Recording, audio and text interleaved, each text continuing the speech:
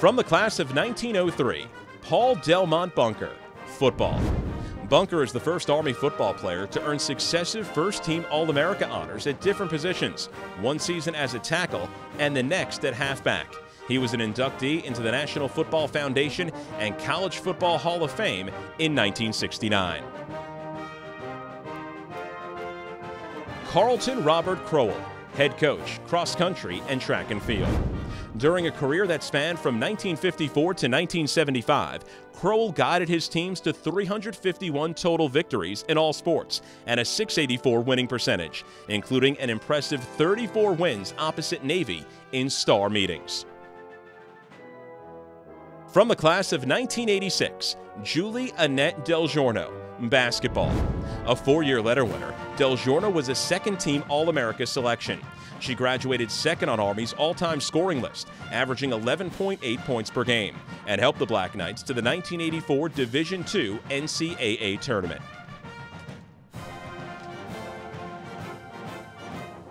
John Stanley Emmer, head coach, lacrosse. Emmer guided the lacrosse program for 22 seasons and retired as the winningest coach in NCAA lacrosse history. A two-time Patriot League Coach of the Year, Emmer led Army to 9 Patriot League titles and 8 NCAA appearances. He was inducted into the National Lacrosse Hall of Fame in 2005. From the class of 1965, Jose Rafael Gonzalez, soccer. A three-time All-America selection, Gonzalez was a second-team choice in 1962 and 1963. During his 3 years with the Black Knights, Gonzalez helped Army to a pair of NCAA Final Four appearances and a 28-7-2 mark. From the class of 1937, Charles Robert Meyer, football, basketball, lacrosse. Monk Meyer earned a pair of varsity letters in football, 3 in basketball, and 1 in lacrosse.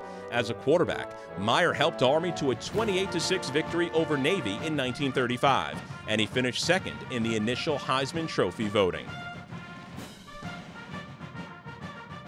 From the class of 1964, Richard Albert Nowak, football.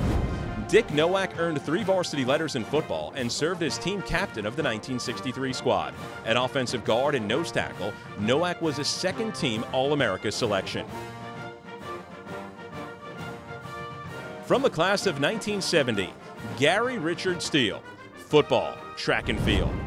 On the gridiron, Gary Steele earned 3 varsity letters at tight end and was Army's first African-American to earn a varsity letter in football. He was a 17th-round draft choice of the Detroit Lions.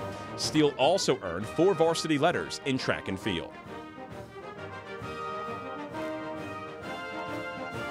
From the class of 1961, Albert Vanderbush III, football, baseball, athletic director. A 3-time letter winner at linebacker and guard, Vanderbush was a starter on the 1958 undefeated football team. He also spent 3 seasons on the Army baseball team. Vanderbush later served as director of intercollegiate athletics from 1990 to 1999.